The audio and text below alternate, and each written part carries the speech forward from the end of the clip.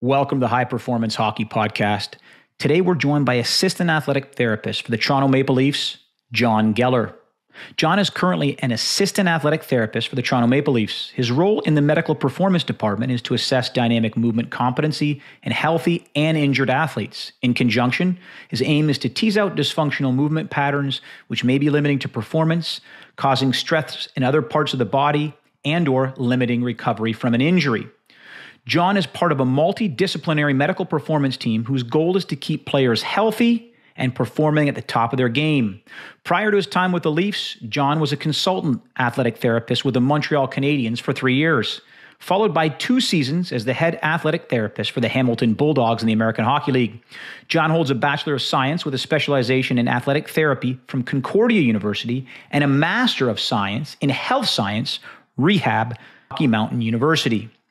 Today, I wanted to discuss with Jon his career, his responsibilities within the medical staff of the Toronto Maple Leafs, and return to play, the decisions that are made, how that's handed off to skill coaches and return to play coaches, and the goal of the medical performance staff in the National Hockey League. It's a great episode.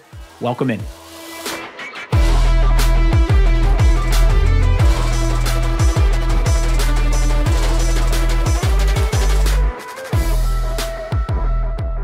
Welcome to the podcast, Jon. Thanks so much for joining us today. Anthony, I appreciate you having me on. It's a real honor and really love what you're doing with this podcast. I think there's going to be a lot of people that really benefit from the content that you're putting out. Thank you so much. It's going to be an interesting hour. You and I talked a little bit off air about your job duties, what you do. And I wanted to start a little bit with your story. I'm looking over here at your bio. You had 3 seasons as a consultant athletic therapist with the Montreal Canadiens and 2 seasons as a head athletic therapist, as a head AT, yes, for the Hamilton Bulldogs in the American Hockey League.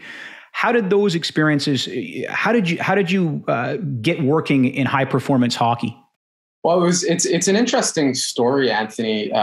My last year of university at Concordia, I was lucky enough to be selected to do a clinical internship with the Montreal Canadiens, which was a tremendous learning experience for me. So I was lucky enough to be surrounded by really bright, really passionate, driven professionals that I learned from daily. And in fact, one of my university professors, an athletic therapist and osteopath, consulted with the team. So there were days where I would work with him at the practice facility in the morning, and then in the afternoon, go and have a lecture with him. So Wow. It was kind of full circle situation, and, still very close with those guys to this day, and, see them often and speak with them often as well. So as I mentioned, I was lucky enough to do my clinical internship. And then from there, once I graduated from Concordia, I was certified as an athletic therapist in Canada.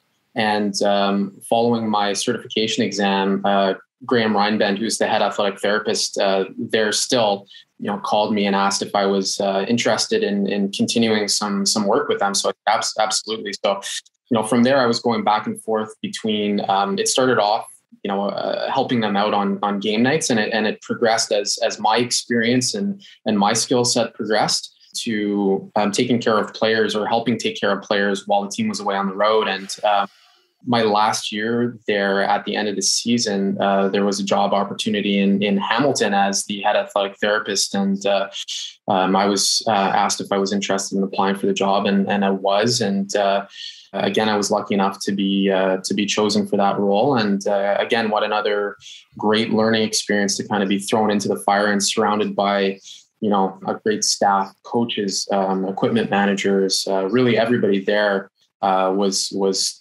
very impactful for me from a personal and a professional standpoint.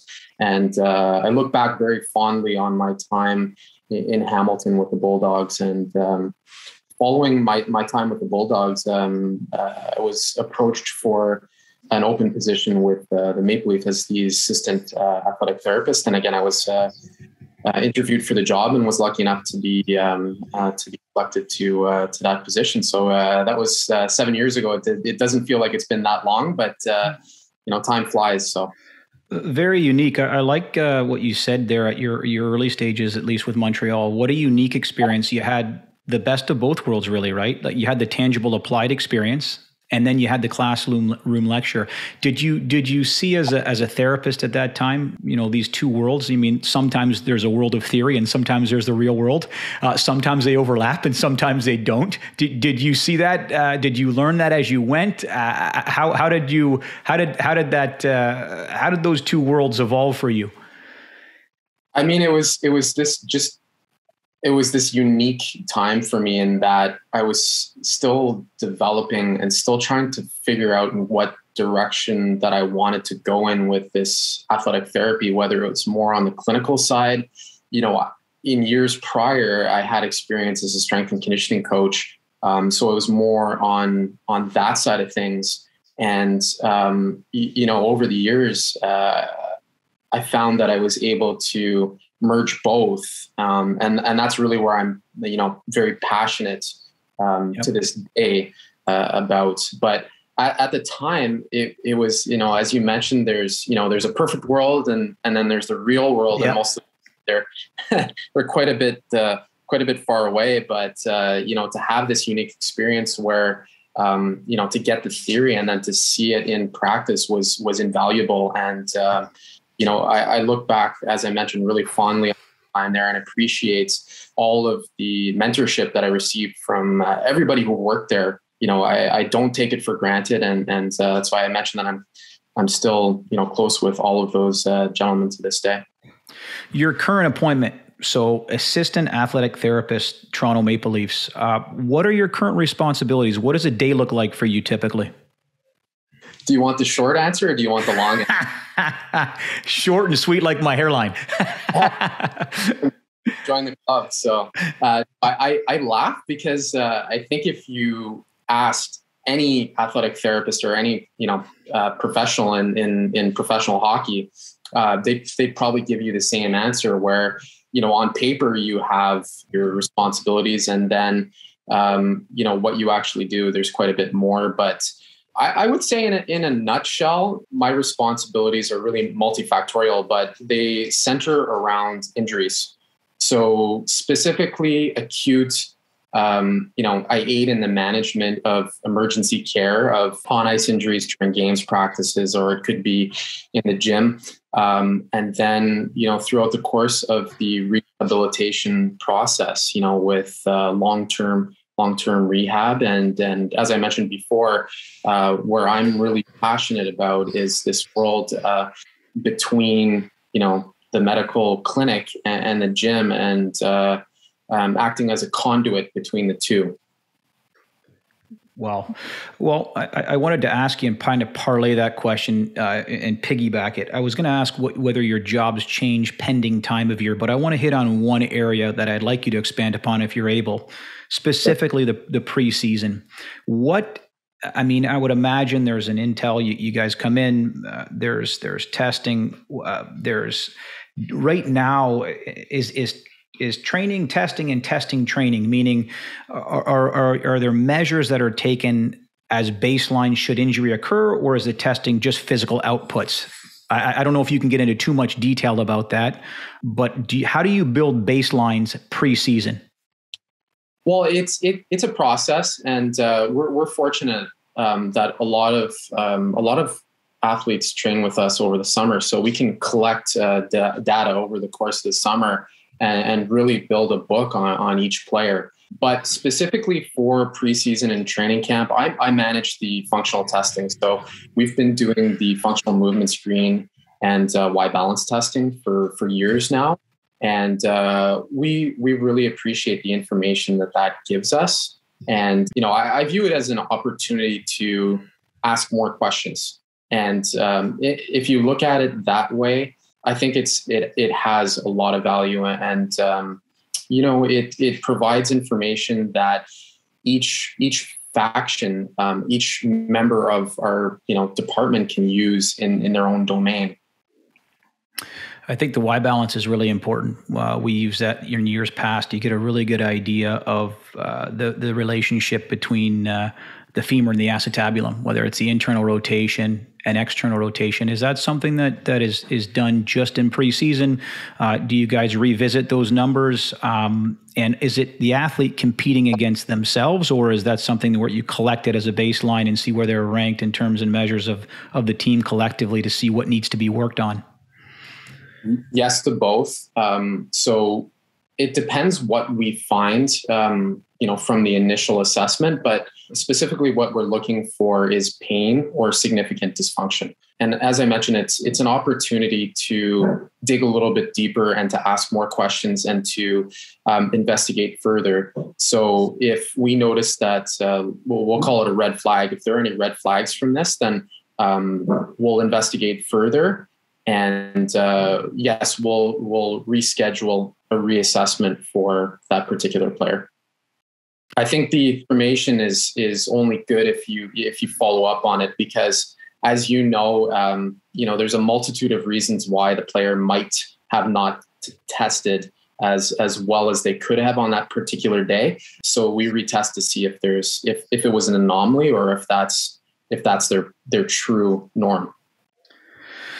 Communication. Wow. I had the opportunity in preparation for our talk. I mean, massive staff, which is fantastic. Wow. 12 individuals on your medical staff. And I want to I want to speak out of context. There's a lead doctor, director of high performance, head athletic trainer, athletic therapist, 2 assistant athletic therapists, 2 strength and conditioning coaches, 1 massage therapist, 1 sports scientist, 1 dietitian, 1 orthopedic consultant, 1 team dentist. Now, I know there's a lot of cooks in that kitchen. I know they're not all in the kitchen.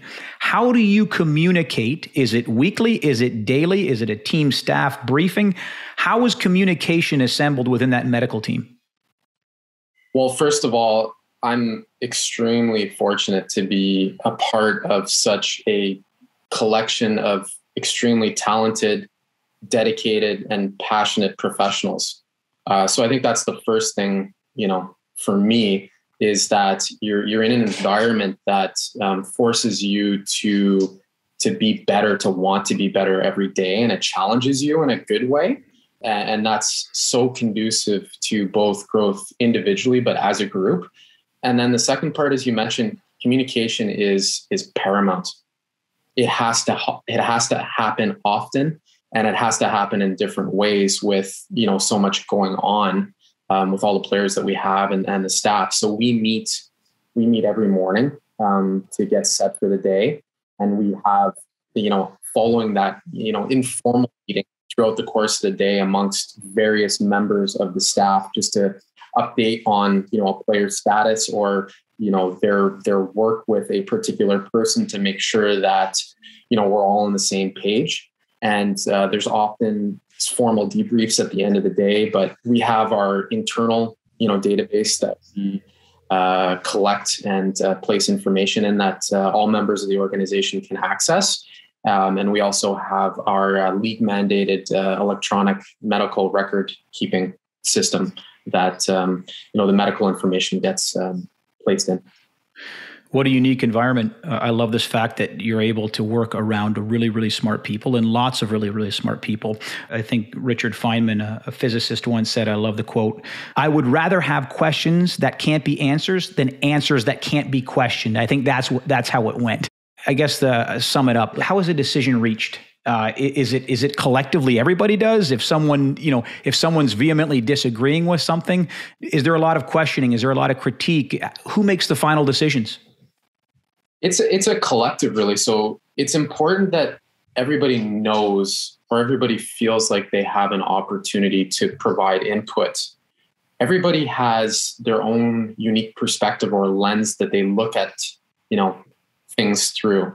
So that's why we have these meetings. That's why we have these informal discussions where people are able to voice their perspective or their opinion, and it's done so in a safe space. Do we have disagreements from time to time? Absolutely. I think I'd be lying to you if I said that we agreed every time, but I think that's important. It's done from a respectful place. and not malintent or, any other reason. But when we all leave the door, everybody's on the same page. So in terms of decision making, and it's like I said, it's a collective, but that gets done through the leadership group, the leaders of our department, whether it's the head athletic therapist, the director of high performance, the medical director. They're the ones that would give the final say. But we've all had an opportunity to provide our opinions or our input. Got it. And then in turn, with the communication piece, final question to piggyback on that, how then is the message communicated to management or the players? Is it one voice? Or is it per department? How does that work? It's one voice. So as I mentioned, typically it goes through our head athletic therapist or director of high performance or our medical director. I think it's easier that way instead of there being multiple voices. It's one, or a few voices. Got it. Return to play. You and I know you're super passionate about this. We talked about it off here a bit, but when it comes to return to play, and I get it, it's going to be context specific. So perhaps I need to draw up a case study for you, but let's just say it's a lower body injury and it's a return to play parameter. What are the first touch points from an organizational standpoint regarding that process amongst the medical staff? How does that work? An athlete goes down, taken off the ice. It's a lower body injury.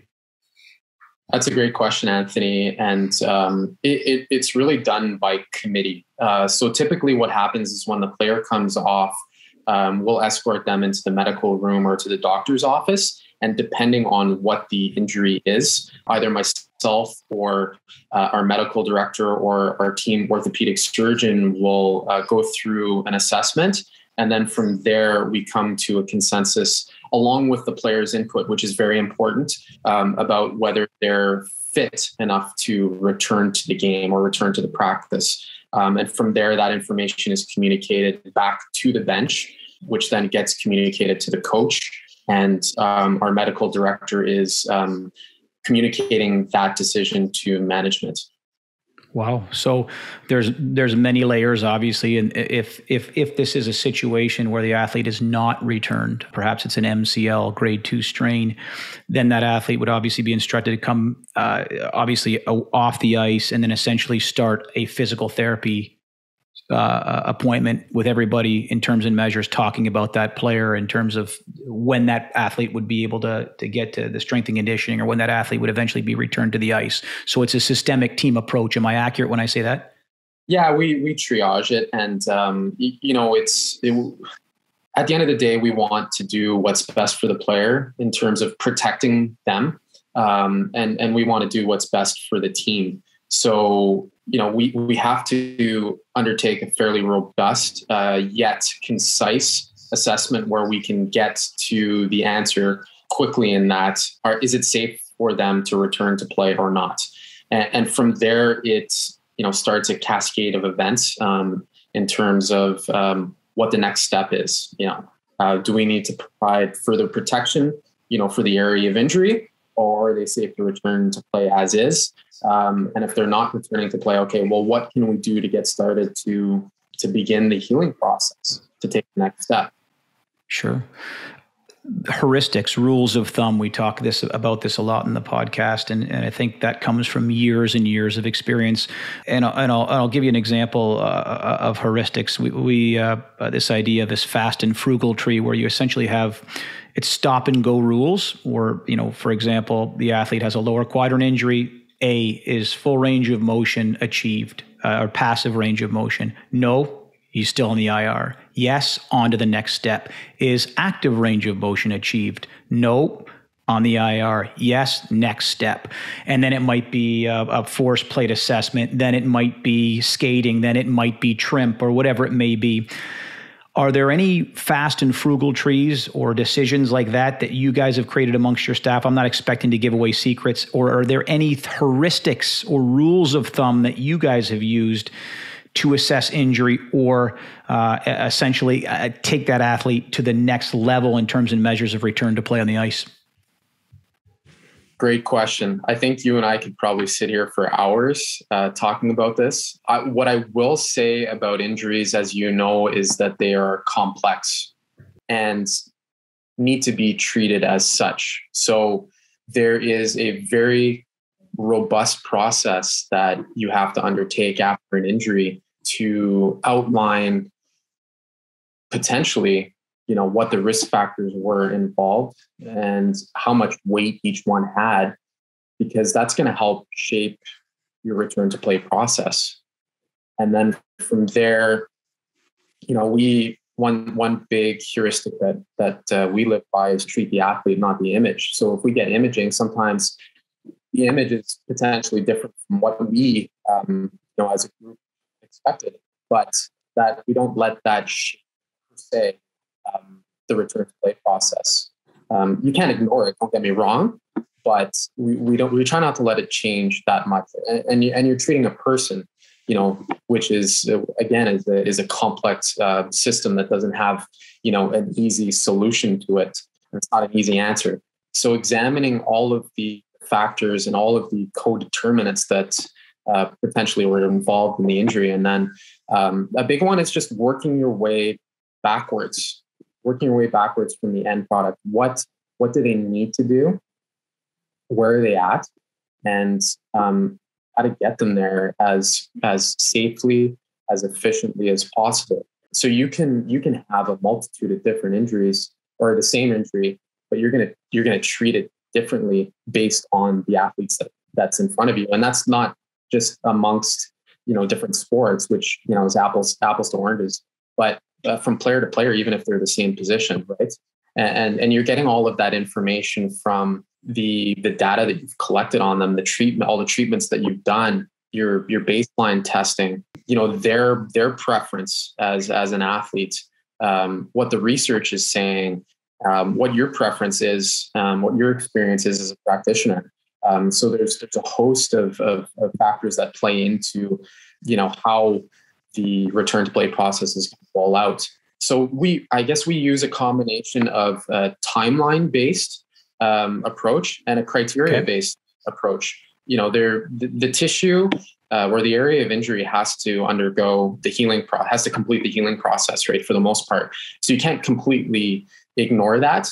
However, looking at it, at the person from a holistic standpoint, there's criteria that we need to see to progress through each stage of the rehab. And again, working your way backwards from the end and building from there. I really like that heuristic, treat the athlete, not the image. I think that's fantastic. Equipment. I kind of want to get off. We're talking about injuries and athletic therapists, equipment managers, I'd imagine, have a really important job, right? If this is an injury that the athlete can get back to. We talk about this idea, fantastic book called The Physics of Ice Hockey by Elaine Hesh. I recommend it to anybody that wants to kind of geek out with physics and ice hockey. And one chapter, he talked about impact. The role of equipment. Essentially, force of impact is proportionate to the change in kinetic energy, which we move very fast on the ice because of minimal friction, divided by the deformation distance. So if we can spread the impact out over a larger surface area, whether we're trying to prevent concussions, whether we're blocking shots and defensemen have extra padding, how is that something that's constantly evolving behind the scenes in the National Hockey League? I'll tell you what, the technology in regards to the equipment and the technology that the equipment managers utilize has grown exponentially, in my 13 years in professional hockey. And that's an area that I feel like as medical professionals, strength and conditioning coaches, we can really tap into. How does the athlete interact with their environment? It's such an important subject that I feel like we're only scratching the surface with. If you look at other sports, like, for example, car racing or biking or speed skating, they're so in tune with their equipment. Race car drivers are changing their tires based on the track, based on the weather. Same thing with bicycle racing. And speed skating, they're so in tune with their equipment, with the ice, with the conditions, and constantly changing. I feel like we can maybe take from those sports and tap into, the resource, or further tap into the resource we have in the equipment managers and utilize their expertise to help us with, performance and injury mitigation. Absolutely. I think we had an interesting conversation too with Peter Friesen. I was talking about even the importance of the skates. Coming back, he was talking about coming back from hip-related injuries or groin-related injuries. What's the hollow of the skate? Is it a 1/2 inch hollow? Is it 5/8? Is it a flat skate? Well, depending on your time in rehab, perhaps you're getting back on the ice for the first time, and you don't want to use a lot of stick in the ice, right? You want to rely less on your adductors if you're coming back. Maybe it's a flatter hollow. Very interesting talk, but again, taking the equipment, manipulating the equipment, whether it's return to play or protective wear, concussions, block shots, etc. Again, I'd echo your comments on that. I think that's going to be something that we continue to evolve in the future. And we're extremely lucky with our staff. We have excellent equipment managers that have a wealth of knowledge, wealth of experience that we can draw on. And I think it's really incumbent on us to learn more. And then, to be able to give them information that, would help shape, their work in their department. And as you mentioned, the skates are crucial, and manipulating hollows and the ever-changing conditions of ice, in your own facility, and going from, city to city and having those conditions change. It's to me, such a fascinating area. And somewhere where you can potentially tap into in order to improve performance and mitigate injury. I'm going off on a tangent here now, but what the heck? You and I are just chatting back and forth. We had another one that Pete talked about. It was so interesting. He said, Anth, we were talking about, I forget, I don't know if it was in Carolina when he was talking about it, or it was a colleague of his. They were having concussion issues. And he said he recommended that look at the actual stiffness of the boards. It goes back to that force of impact. He said that they had the stiffest boards in the league, right? Changing kinetic energy over deformation distance. If you don't have much give on the boards, you can manipulate the environment. And I'm not suggesting that was the root cause, by the way. I know it's a complex game, but it's a very interesting take on using equipment to both reduce the chance of potential injury and for performance enhancement. No, it's absolutely. And it's important to consider all those. And, we had a goalie years ago that had a history of meniscal issues. And, from time to time, it would flare up. And as for meniscal issues, torque going through the knee is a no-no. And we finally figured out that he was trying to utilize a long, sharp blade as opposed to one with a little bit more or a lesser radius sharpening.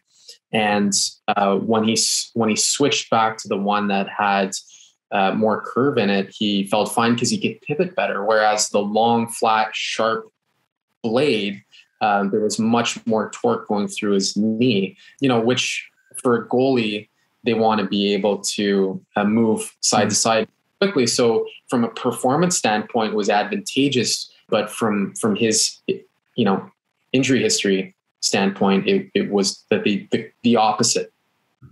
Interesting. So again, looking at the Toronto Maple Leafs staff, now we're talking again, return to play, getting close to back to game shape or game ready. And we have 8 individuals on player development. We have 2 skills development consultants and 1 skill development regarding return to play. And so this is a skill development and return to play expert. So I'm guessing that individual is responsible for those or for that bridge.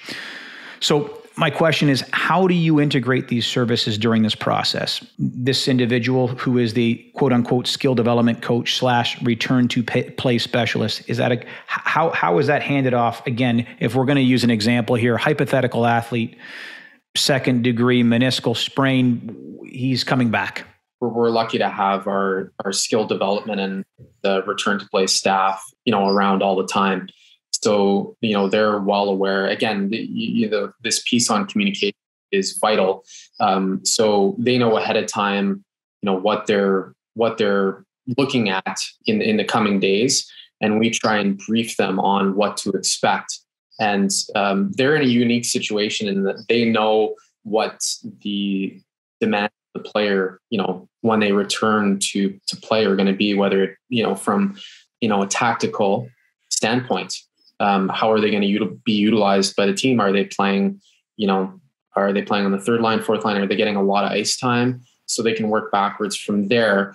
But it's just this constant flow of back and forth information that we provide to them and they provide to us. And, it's a graded process. So again, it's a criteria based where the first day they're on the ice, they're not doing end-to-end sprints. It's more of a leisurely skates just to get the feel back and their edges. And then we, progress from there. This idea of again, bringing this athlete back, hypothetical athlete on the Toronto Maple Leafs roster back, are there external metrics that you use and internal metrics that you use to guide the skill development / return to play consultant? Is it something like, I know we talked to practitioners talking about GPS, using external load to quantify volume, getting progressively closer to on ice game situation? Is it internal load, trim per minute to quantify internal load metrics where you use a little bit of an objective / subjective approach?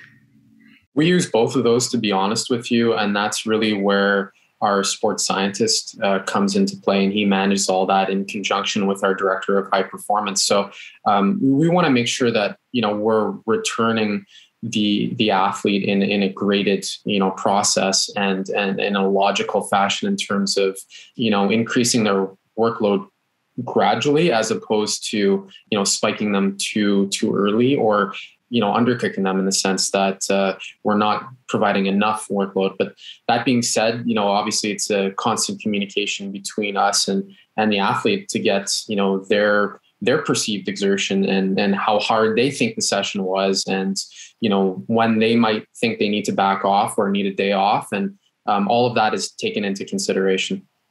It's a fine balance, isn't it? The way I look at it. Number one, chances are that return to play skill development expert is a content expert at what would be needed for on ice, for example, game situations, read and react drills, changing the environment for the task. At the same time, your sports scientist is probably looking at metrics that, whether it's external load, internal load, to try to communicate and offer his or her advice when it comes to workloads. From your experience in high-performance hockey, it doesn't have to be with the Maple Leafs, but in high-performance hockey, as a data analyst, as a athletic therapist, are you using objective information with the skills coach or the head coach to inform or persuade? Is it more, hey, this is information that I think is helpful, or are you really trying to sell them and say, hey, we've got to get this workload for this skate because, XYZ game said it, that we need to work at XY. You see what I'm saying? Informing versus persuading. How is that working? The key word that you said is informing. So, as I mentioned, our sports scientist and our director of high performance do a wonderful job of really before the season starts, looking ahead at the calendar to where there might be periods of the schedule where we might need to back off. And then obviously monitoring that over the course of the season and providing that information to the relevant stakeholders to help them inform their decisions in various regards. It's not to replace their intuition. It's, as I mentioned, just to help them inform their decisions on a daily basis. Absolutely. I think that's important. I think they both play obviously the subjective / objective both play a critical role. I would have to be biased on the fact that I would use the same word. It would be more of an informed, using those numbers to give a little bit of context to what's done on the ice, but letting the content expert, do his or her thing, if that makes sense.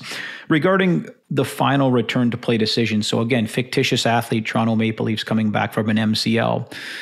that final decision is the athlete brought into the room. Hey guys, you're playing next game. Hey, we've tracked this, and this. You've got your report card. We've made this, and this based on our baseline numbers. How does that final decision get made? I feel like if your return to play process is robust and all of the relevant stakeholders have had an opportunity to provide input, whether it be through hands-on work or work in the gym or on the ice, the decision almost gets made by itself, if that makes sense. Obviously, there are external factors that play into that as well. And at the end of the day, the athlete needs to feel comfortable that they are able to return to play at a high enough level that they're not risking, re-injury. But as I mentioned, if your process is detailed and robust, most of that is left. Understood. Yeah.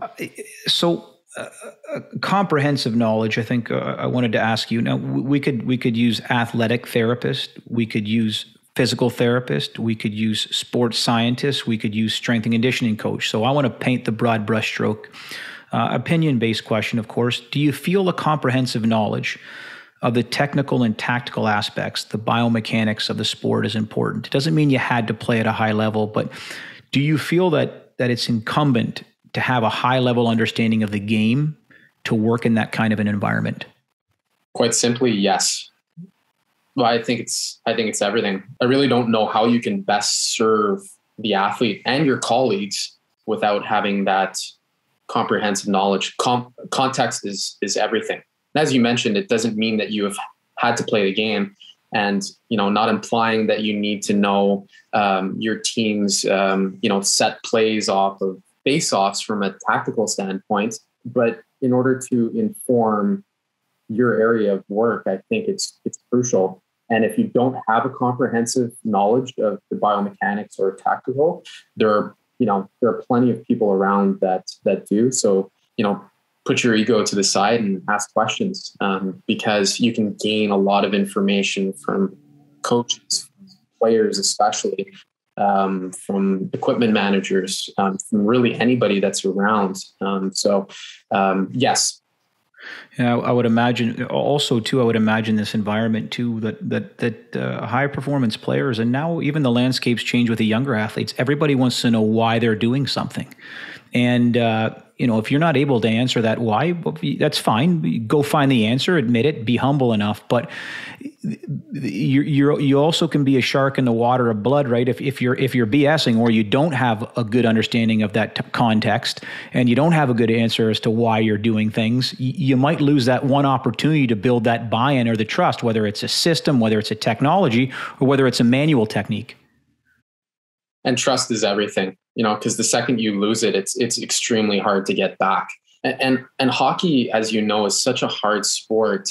A lot of times players have a difficult time comprehending what they're doing off the ice and how it's going to transfer to on the ice.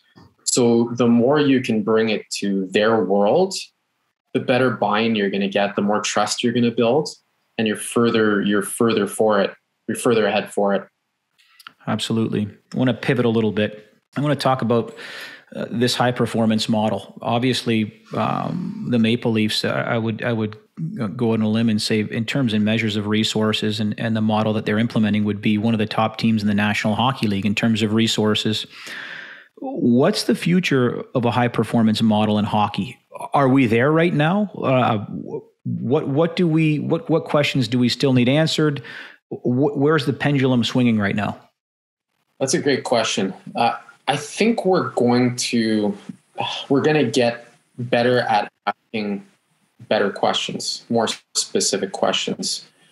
I also think we're going to progress how we integrate as an organization, top down, bottom up, and involving every member of the organization, and utilizing their expertise.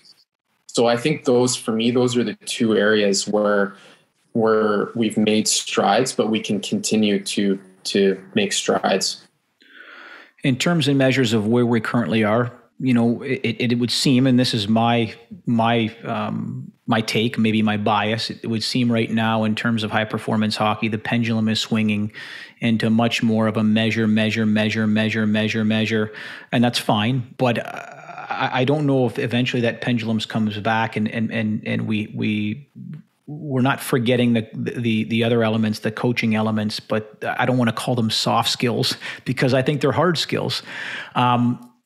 Are we over measuring? And let me be specific. I've asked this question to other practitioners and coaches. The inputs are really are much easier to measure. A vertical jump, broad jump, bench press. Yet the most critical measures is a scoreboard score and the other elements that are much more difficult to measure. That they take time or they're not measurable. We just can't measure them. Are we in a state right now of over measuring? Are we relying too much on numbers, or do you feel like that's a sweet spot right now? Is it a lack of asking better questions, perhaps? I think it's really hard for me to answer that question, but the key component there is time. I think it takes time, and you really have to dive into the objective and digest it and take time to try and understand it to then figure out what matters and what doesn't. And that could change from day to day, but this technology is relatively new and we've only just scratched the surface of what we can measure and what all this data means. So will the pendulum eventually swing all the way back over? I don't think so. I think it'll swing over a little bit, but I feel like we'll have better understanding of what it all means. And as you mentioned, we'll be able to ask better questions. Absolutely.